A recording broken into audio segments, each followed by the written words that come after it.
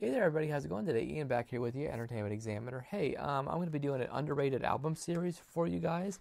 Kind of pick some albums from some bands I really like, some classic bands, and pick out an album that I think is rather obscure, that I just think is not. Sorry, my cat's trying to help my cat down here. I just don't think is as good as other albums that the bands have done. So today I'm going to pick Blue Oyster Cult. I'm a big Blue Oyster Cult fan. I think that they're a really underrated band. People only seem to know them from like Don't Fear the Reaper and Godzilla, but if you don't know Take Me Away, or some of these other hits they had, Burning for You, stuff like that, then you're really missing out. I mean, they have some complete albums that are fantastic, like Cultosaurus Erectus is probably my favorite album. Trying to think of the other ones. Secret Treaties is great. Tyranny and Mutation is great. There's stuff on really everything I like. But this is one I got off eBay because it's out of print now. It's actually pretty reasonable. It's called Heaven Forbid. It came out in the 90s. I'm trying to find a year on it. Give me one moment. I did have a year for you guys. I apologize. This is 2020, but that must have been when it was reissued by Frontiers Records, who do a lot of reissues. I don't see a year. I'll try to put a year in a text for you guys in the video. This is a great album from start to finish. You got Buck Dharma and Eric Bloom are still, of course, the main guys in the band still to this day. But you have some awesome songs on this album. See You in Black is a rocker. I love Harvest Moon. Harvest Moon is a great track. Another Eric Bloom song. No, that's a Buck Dharma song. I'm sorry. Yeah, so Eric Bloom did See You in Black. Buck Dharma did Harvest Moon. And then they really alternate.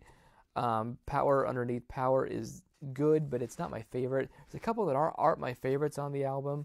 So I'll start out with what I really like and then what my least favorite tracks are. Favorite tracks, absolutely Harvest Moon, Hammer Black. Damaged has a cool groove to it.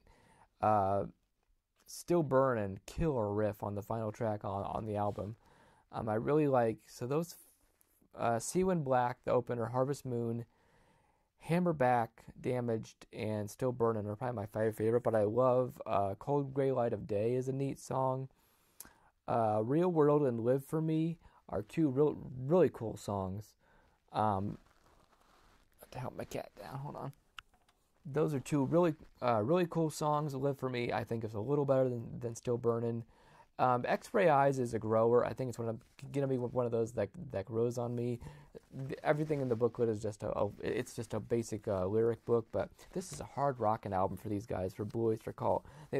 They've always gotten into the hard rock, kind of softer rock kind of stuff, but man, this is like even the Buck Dharma stuff on here, even when it's mellow, like on Harvest Moon, it really rocks out like in the middle of it.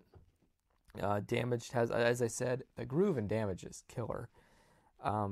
Yeah, so this is just a great album. If you can discover this, if you're a Blue Oyster Cult fan like I am, this is I think only one of the two albums that they released in the 90s. I'm pretty sure this is from the 90s. So check out Heaven Forbid, kind of a horror movie-esque album cover.